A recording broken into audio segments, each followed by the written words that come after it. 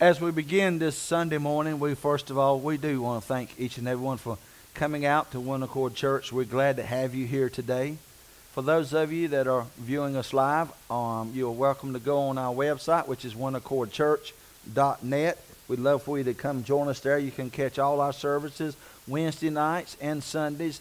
So we invite you to go to oneaccordchurch.net to catch all our services. And also for those that are viewing us live and all our television programs, we want to just thank you as well for tuning in to our services and want to take the opportunity to invite you to come join us at One Accord Church.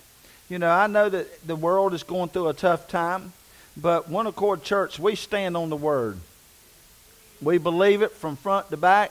We stand on the promises of God's Word, and today and time we need more than ever churches that really truly believe in this. And if you believe in that, we'd like to invite you to come join us at One Accord Church, and let's make an impact on this world before Jesus comes. Amen.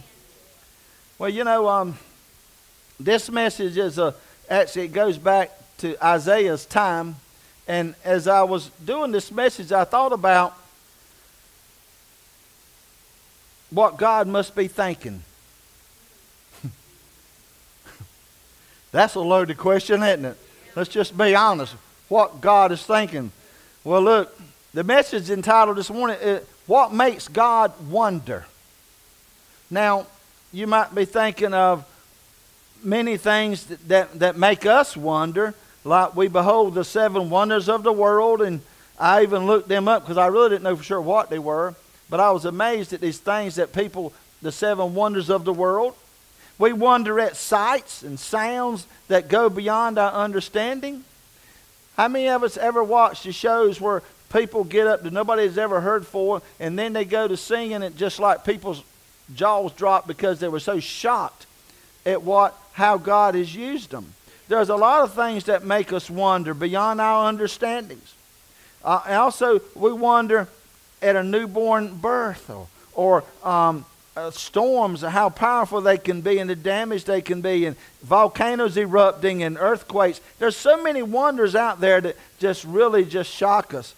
But Isaiah 59:16, I want to just read that one verse of Scripture. And we will be in Isaiah 59 through this service, but I want you to listen to just one verse of Scripture to begin with. And in Isaiah 59:16 said, And he saw that there was no man, and wondered that there was no intercessor. Therefore, his arm brought salvation unto him, and his righteousness sustained him. Now, that made God wonder, where was everybody at? God's got to be wondering. Y'all, let's be honest. God's got to be going, what's going on here? But let me tell you also how that Psalms 77, verse 11 through 14, we wonder at the great works of God. Now, before I go to the bad, I want to go to the good. I kind of want you to understand what the psalmist David was saying when we're talking about what makes God wonder. Well, listen to what David said. David said, I will remember the works of the Lord. Surely I will remember thy wonders of old. I will meditate also of all thy works, and talk of thy doings. Thy way, O God, is in the sanctuary. Who is so great a God as our God? That's a question, people. Who is so great as God as ours? There's none. God is great. In verse 14, he said, Thou art the God that doest what? Wonders. Thou hast declared thy strength among the people. Y'all never really hear about that, do you? The strength among the people. And listen, God has declared to the children of Israel in the book of Isaiah and Psalms, He has declared who He is. We behold the wonders of God's great creation. We behold the wonders of God's great love, the incarnation, the cross, the resurrection. All this is great. We behold the great wonders of fulfilled prophecy, where for question like Christ, with the prophesied Christ's return. Ain't you glad? Ain't you glad he came when God said it was time? Ain't you glad he's coming again when God says it's time? But now I want to get to the bad stuff. The question of it is what makes God wonder? Now I told you we're going to be in the book of Isaiah. Now I want to begin in Isaiah 59. I would like for you to follow along with me. Stay awake if all possible. And listen, because let me tell you what we don't like to hear. Stuff that doesn't fit with what we want to do. So I want you to listen to Isaiah beginning in verse 2. This is some strong scripture. But I believe that God is trying to send us a message through his word if we just be willing to share the word without compromise, that we in the pulpit and teachers and all will not compromise for the sake of getting numbers or to make people happy. How many of you realize I don't care how mad you make me as long as you get me there? The preacher made me happy. He was all about inspiration. He was all about this, this, and this. How'd I end up here? Why come he didn't tell me what I was doing wrong so I could make it right, so I could get where I needed to be? I think the world needs to understand we're not here for God to please us. We're here to please God. When did we ever think that we're supposed to be glorified? No, we're supposed to glorify God. Now, with that being said, listen what he said in Isaiah 59:2. But your iniquities have separated between you and your God, and your sins have hid his face from you, that he will not hear. For your hands are defiled with blood, and your fingers with iniquity. Your lips have spoken lies, your tongue hath muttered perverseness. None calleth for justice, nor any pleadeth for truth. They trust in vanity. They speak lies. They conceive mischief and bring forth iniquity. They hatch cockatrice eggs and weave the spider's web. Now he that eateth of their eggs dieth, and that which is crushed breaketh out into viper. Their web shall not become garments, neither shall they cover themselves with their works. Their works are works of iniquity, and the act of violence is in their hands. Their feet run to evil. They make haste to shed innocent blood. Their thoughts are thoughts of iniquity. Wasting and destruction are in their past. The way of peace they know not, and there is no judgment in their goings. They have made them crooked paths. Whosoever goeth therein shall not know peace. Therefore is judgment far from us, neither doeth justice overtake us. We wait for light, but behold obscurity, for brightness, but we walk in darkness. We grope for the wall like blind, and we grope as we had no eyes. We stumble at noonday as in the night. We are in desolate places as dead men. We roar all like bears and mourn sore like doves. We look for judgment, but there is none. For salvation, but it is far off from us. For our transgressions are multiplied before thee, and our sins testify against us. For our transgressions are with us, and as for our iniquities, we know them. In transgressing and lying against the Lord, and departing away from our God, speaking oppression and revolt, conceiving and uttering from the heart words of falsehood.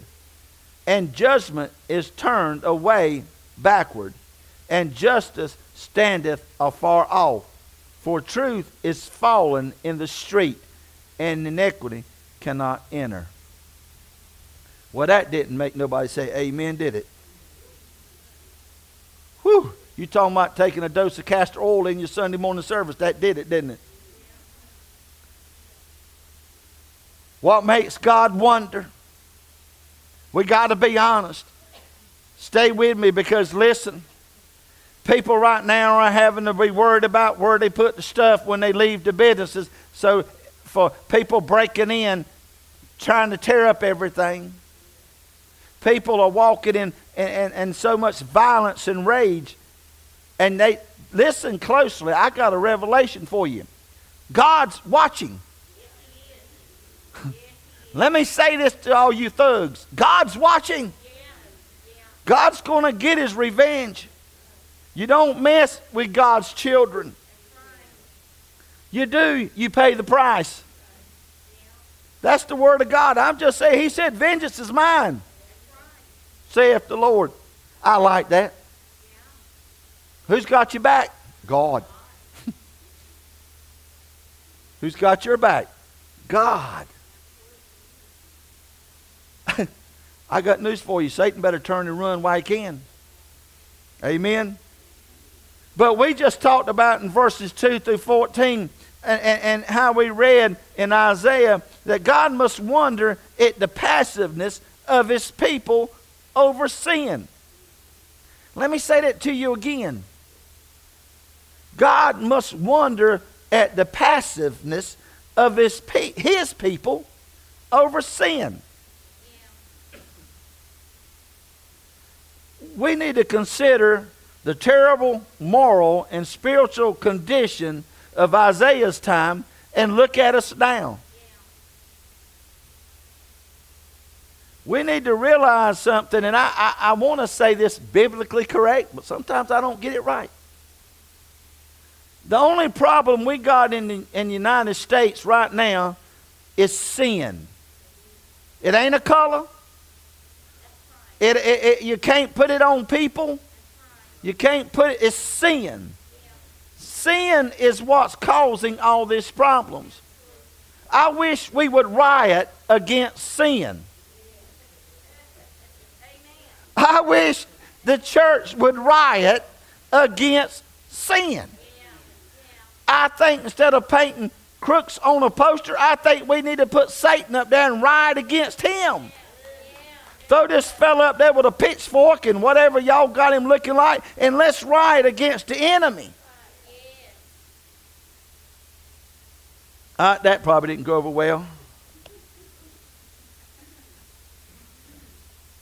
In Isaiah, God's word said it was a time of violence and dishonesty. Shock.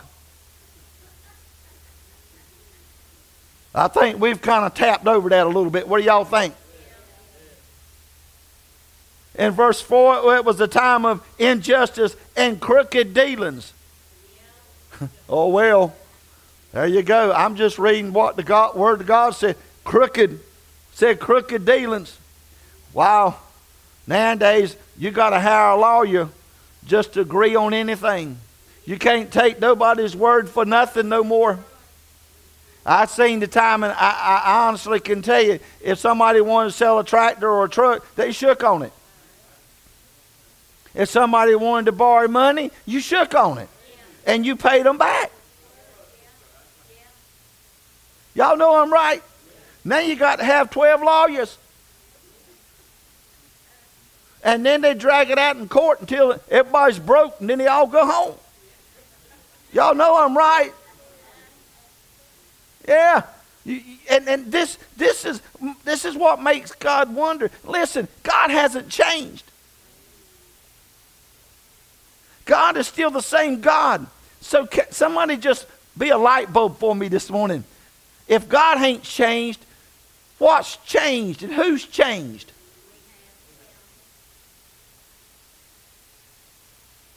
The church has changed. He said in Isaiah, we read earlier, it was a time when evil seemed to be triumphing over good. That's what I just read in Isaiah. It was a time when evil seemed to be triumphing over good. Guess what? Does that sound familiar? We can't go to church. We can't get together. But get you a sign and go out there and break curfew, and everybody gets together.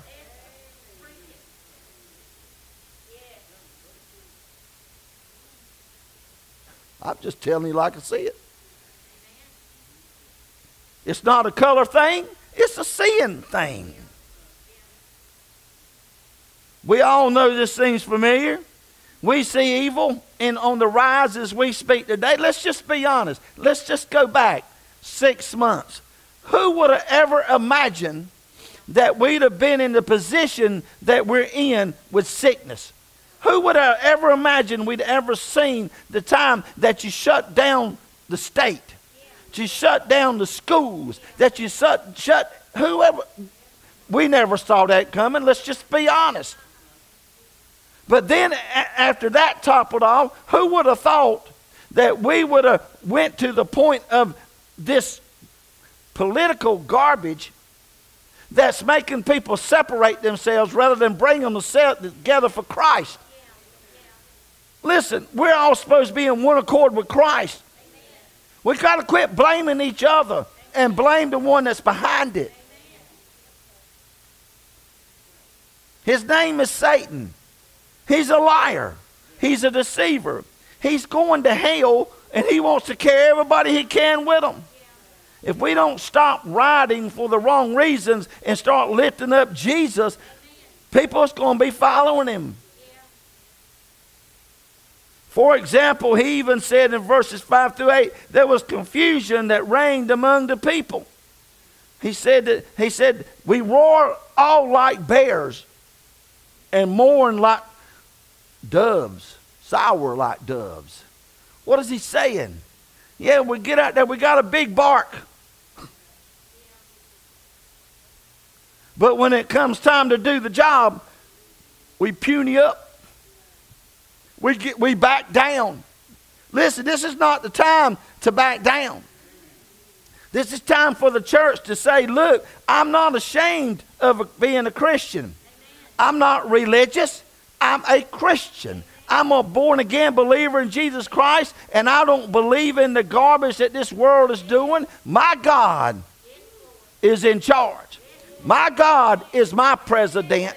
My God is who I listen to. I'm not going to let the world tell me what to do. I'm going to let the Word of God tell me what to do. I'm not going to be passive because it's going to make somebody mad. I'm not going to get passive because my skin's a different color. I am a born-again child of God, and what flows through me and my heart is the blood of Jesus Christ. That's no color. It's called red.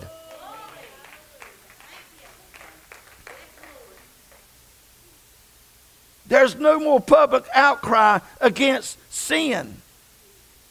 Oh, but give us a cause and we'll go with it. Let me tell you what the public outcry should be. Anything and everyone that goes against God's word. For people to get up and speak their piece without it being God's word needs to shut up and sit down.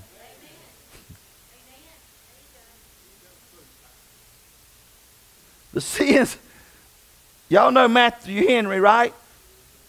Great writer. Matthew Henry commentaries, wrote translations of the Bible. Here's what he said. Boy, did he know what was going to happen.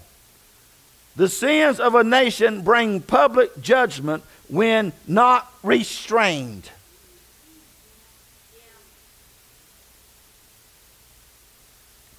I don't get this. I'm smiling while I'm saying it. I don't get this. We can't get people to come in God's house and worship him, but give us something in the world to go after, and you can't shut us down. They told him, you got a curfew. Guess what? They all broke it.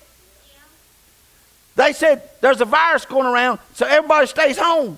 Somebody just do the math in this fluctuation. When it comes to evil, people don't care what you say. But when it comes to Christians, we all back down. No, we can't do that. You know why we can't keep backing down and be passive? It's because our children depend on us. Because if we don't stand up and take authority, drugs and alcohol and all these things that Satan is using, it's going to destroy the minds of our children. We won't be passive when it's one of our children.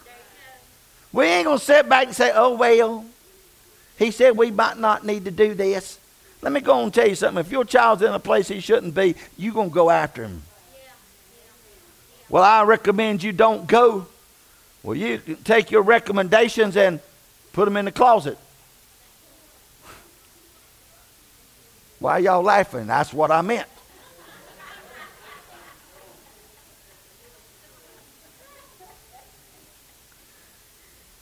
But as Christians, we should walk in power and authority. Let me tell you something what that means. You are in Christ. Christ is in you. Listen, Satan is under your feet, not over your head. But we need to get some authority back in what we are. We need to get some power. Let me tell you what you're not going to shut up. God. You can take him out of the White House. You can take him out of the courthouse. You can take him out of the schoolhouse. But you can't take him out of the temple.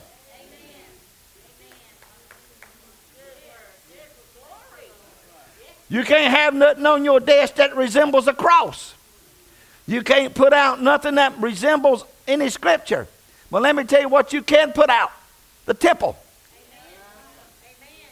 Wherever you go, Christ goes. Somebody work with me here. You want to mess up a riot? Show up with Jesus. Why are you here? Jesus. What you got to say? Jesus.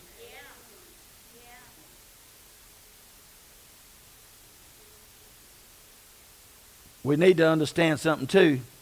That God must wonder at the persecution of his people who stand for the truth. Let me say that to you again. God must wonder at the persecution of his people. My people's not paying me no mind. Somebody tap. Bless their heart. God must wonder at the persecution of his people who stand for the truth. Thank you.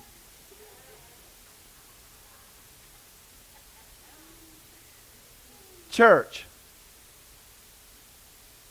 Christians are being persecuted because we stand up for the truth. The truth will set you what? The truth will set you what? Free from what? Free from this world. Any and everything that this world throws at us, we are free from it. We're not under the bondage of the law. We're under the bondage of the law if we put ourselves out there in it. And listen, as Christians, we have the right to speak the truth. You have the right to share the Word of God. You have the right to tell people what God says. I've noticed on social media that if you really want them to, I think they're using the term, that they'll take your stuff off if it's offensive to the world. I got to say it. Joan's not in here. You can't fix stupid. And let me just go on and say this to you. If you want to block me for saying what God's Word says, block me. But I'm going to speak it. I'm going to say it. And I'm going to tell you one thing. This is the only hope that we've got. This is the only hope that we've got to overcome what's happening in this world. Isaiah 59:15 wasn't up there, but I want you to listen. He said, yea, truth faileth, and he that departeth from evil maketh himself a prey. And the Lord saw it, and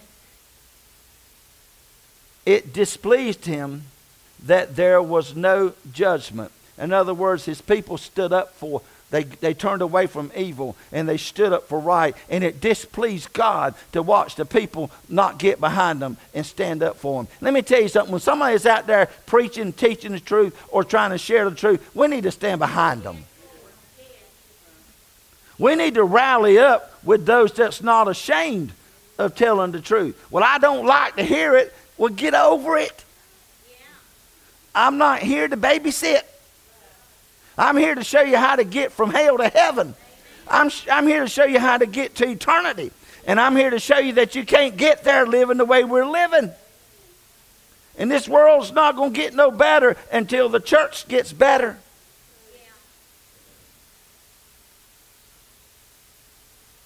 The point is this, that those who stand against evil often place themselves in jeopardy.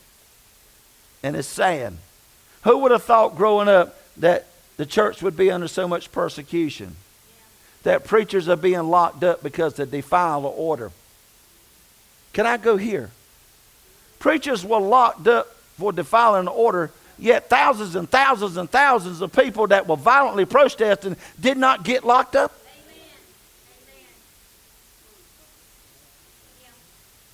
I'm just telling you straight up. Something's wrong with this picture. Amen.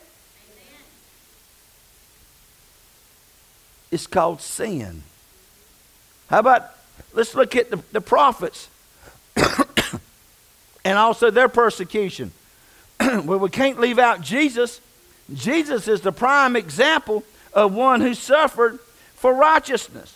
Jesus' pure life turned legalists of his day against him. Listen to this point. Those who claim to be righteous crucified the righteous one. People are out there using Jesus as an excuse to commit their crimes. That's not God. Wrong is wrong and right is right. Two wrongs don't make a right. And we need to understand this, that if they'll do this to Jesus, who's in everybody around here that knows Jesus? Jesus. So who do you think Satan's after? Why are they tearing down businesses that have nothing to do with this? It's because of people's walk. It's not the color of the skin that's causing this violence. It's the color of our heart that's causing the violence out there. Because people don't like you. Well, preacher, I would love to hear something inspiring. Oh, well, I'm working on it. Paul said something that helps us understand 2 Timothy 3:12. Now, I want you to listen to this scripture, guys, because this is important. This is all about, Paul said that this is going to be a condition we're going to go through. Yea, and all that will live godly in Christ Jesus shall what? Suffer persecution. So listen, the bottom line of it is, Paul says, we're going to suffer persecution. In fact, Paul told us, I'm going to throw you over to another one, in 2 Corinthians 11:23. Listen to what Paul said. He said, are they ministers of Christ? He said, I speak as a fool. I am more. In labors more abundant. In stripes above measure. In prisons more frequent. In deaths oft. Paul was letting you know that because the more he become Christ-like, the more the world come after him. That you were going to suffer persecution. But listen, greater is he that's in me than he that is in this world. So whenever we suffer persecution in this world, let me tell you something. We got something bigger. We got something more powerful. We got Jesus inside us. We got the Holy Spirit. And listen, that means that we are going to go through it. But he said, I'll never leave you nor forsake you. The church needs to wake up and realize that we got a job to do for God. How important is one soul? I'm going to say this to you again. How important is one soul? All right, I tell you what, I'll rephrase it. How many of us know somebody in their family that you wish they knew Jesus? How important is that soul now?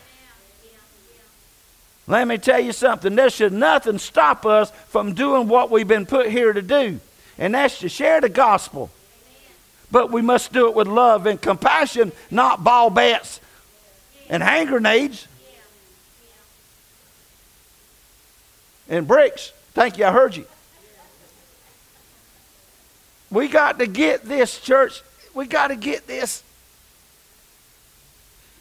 We're here to save souls. The reason why all this stuff is going around on us, listen, it's not for the signs of times. It's what Satan is doing to get our eyes off of what we're here to do. If he can get us mad at lost, we'll never reach the lost. If we hate people because they're lost, we'll never reach them. You say, what do you mean, preacher? Listen closely. The only difference between a sinner and a saint is sin. You remove the sin, you have a saint. Listen, the only reason violence is running wild is because the church is not reaching the lost and telling them that they can't help themselves because the father of lies is their father. They're doing exactly what they know to do. We're supposed to be children of God. God's our Father. So we should be telling them, God loves you. Father Satan wants you to burn. Jesus Christ wants to save you. Sin ain't going nowhere. But neither should Jesus. Let me tell you what should be packed. The churches. But we find every excuse in the world, don't we? But let it be something we believe in. We'll defy the government. We'll defy everybody because it's something we believe in. You know what I wish? I wish the church believed in Jesus that much. Somebody think about that a second. I just wish we had the desire and zeal to share Christ as we do this mess in this world. What makes God wonder? At the prayerlessness of his people in sinful situations.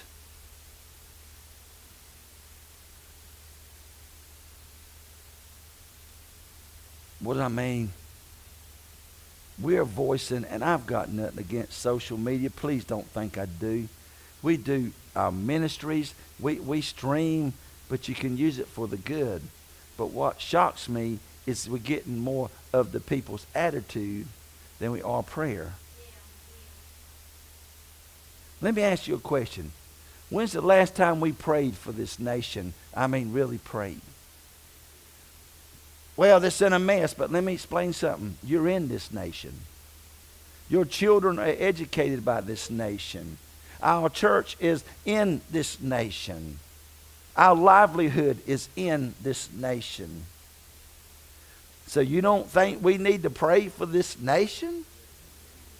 We might not like the leaders, but it doesn't matter whether you like them. You better pray for them. Because they're the ones making the decisions that's affecting your child's future. They're the ones affecting the jobs. They're the ones affecting everything around you. Are they right? No. But you pray in the name of God for God to intervene in their circumstances. In Isaiah 59:16, I read that earlier. He saw that there was no man and wondered that there was no intercessor. What's an intercessor? Somebody that does what? Intercede to pray. Now, this is kind of where I really wanted to go, and I want you to listen to this, so important. Interceding for those in desperate situations has been a mark of heroes of faith. Let me say that to you again. Interceding for those in desperate situations has been a mark of heroes of faith. Abraham, he interceded for Lot in those in sinful Sodom. If you know the story, he begged and pleaded with him. And what did he do? God hurt him. Moses interceded for Israel when they deserved judgment. What did he do? I know, God, please, I won't explain, but there might be so many, there might be so many, there might be so many. God kept listening, and God did what? He turned away from what he was going to do. Because Moses interceded for him. Moses interceded. Also Jeremiah, he interceded with tears over the sins of his people. And Jeremiah, the Bible said, he wept over the people. He wept and prayed because he didn't want God to destroy the people. This is biblical, guys. Jesus interceded for us. He interceded for those that crucified him. What's interceded? Means he interceded for you and I. Luke 23:34. I want you to put that up there, guys, because if this don't get your attention, nothing will. Then said Jesus, Father, forgive them, for they know not what they do. Now, leave that scripture right there. What did Jesus say? Father, forgive them, for they know not what they do. But look what happened after he prayed that prayer. And they parted his raiment and cast lots. They still didn't stop. But Jesus interceded for them, even though they were the ones put him there and crucifying him. Did you know the early church also interceded for Peter? Did you know Peter was in prison? One verse of scripture, Acts 12:5. Listen closely. Peter's in prison. Peter therefore was kept in prison. But look what happened next. But prayer was made without ceasing of the what? Unto God for him. Do you know the rest of the story? The church interceded. Who are we? Interceded for Peter being in prison. Look, Peter walked out, escorted to freedom. Did he not? How did that happen?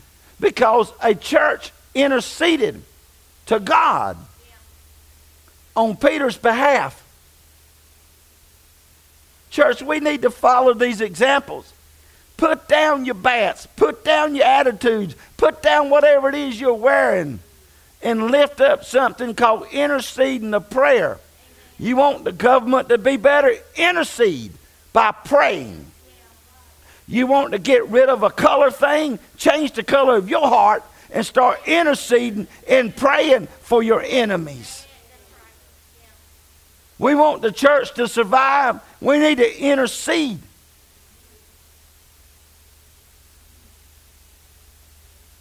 But if we don't intercede, God's going to wonder why. Ask and you shall.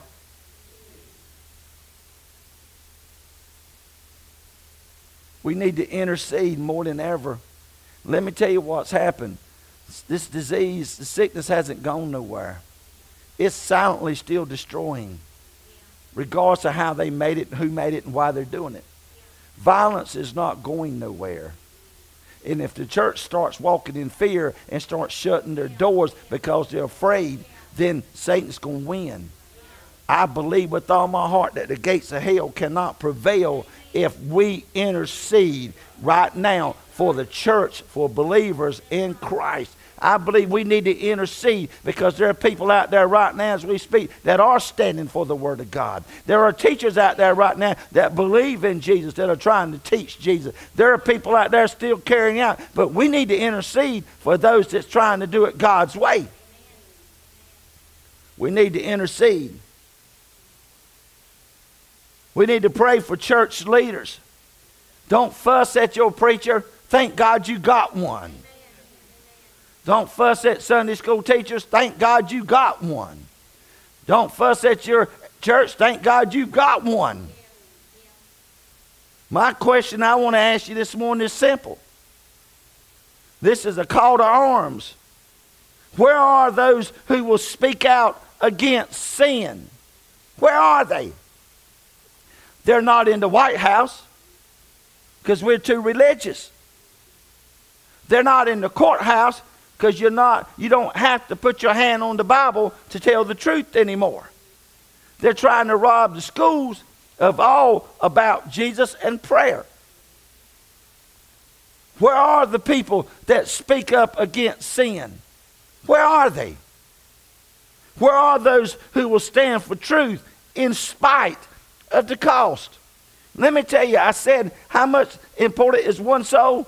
The cost cannot be calculated.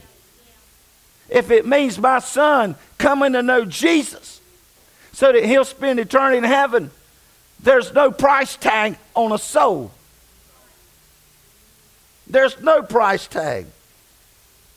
We need people that are willing to stand for this. Where are the intercessors we need in this time and day? I want to ask you a question. Where are we?